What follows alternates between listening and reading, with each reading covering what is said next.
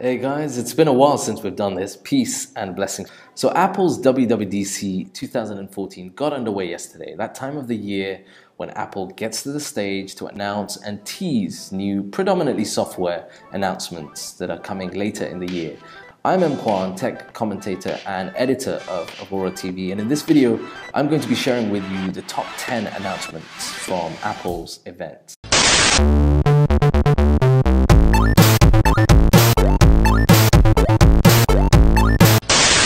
So Apple began with OS X updates, including the naming of its latest dubbed OS X Yosemite.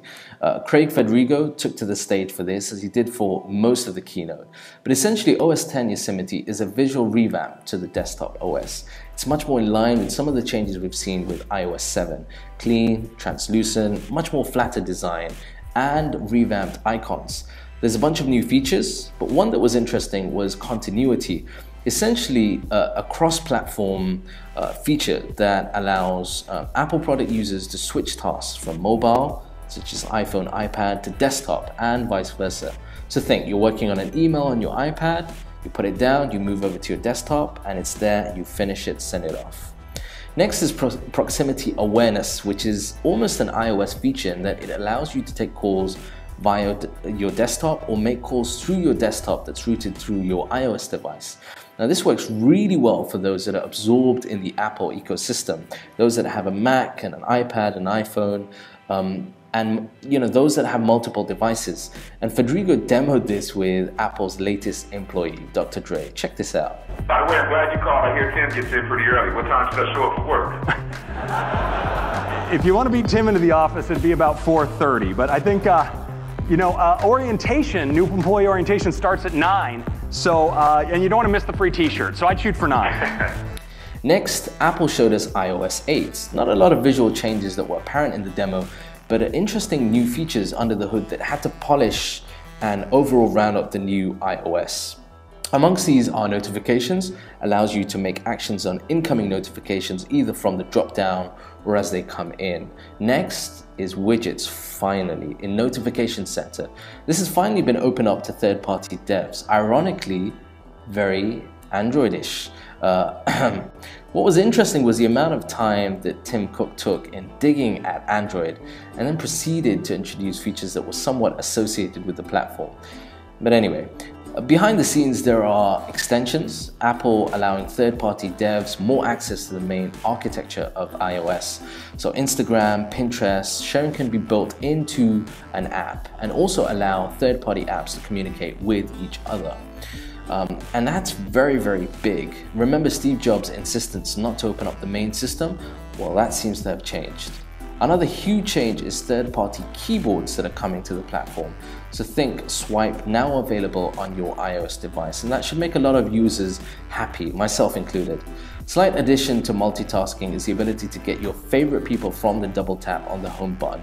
Again, another additional feature added. iMessage has also had an update, and that's had the inclusion of both video and voice snippets, and allows users the ability to update the way that they manage their group messages. So they can remove themselves from groups, and they can also mute particular group discussions. Very reminiscent of WhatsApp. Siri has also been updated, that allows you now to recognize songs and purchase them directly through the Siri app itself. Also, another borrowed feature is the ability to have Siri listen simply by saying, "Hey Siri," without touching your device. It's pretty neat, and I for one am glad to see that coming to iOS. New gestures to mail allow you to work on the move, much more quicker, allowing you to answer incoming mail. You can swipe down, you can check information. It's definitely something that's going to help heavy mail users multitasking, including myself. Finally, Apple dropped a new coding language. And this is odd because for many non-developers watching this, they may have been confused about this. But in essence, it's probably one of the biggest stories to come out of the developer conference. The fact that developers can now code in a language called Swift, built on Cocoa, allowing easier coding processes and essentially opening the doors to a higher level of app development that can be achieved. So it's a win-win situation for both devs, for Apple, and for the end users. So there you have it.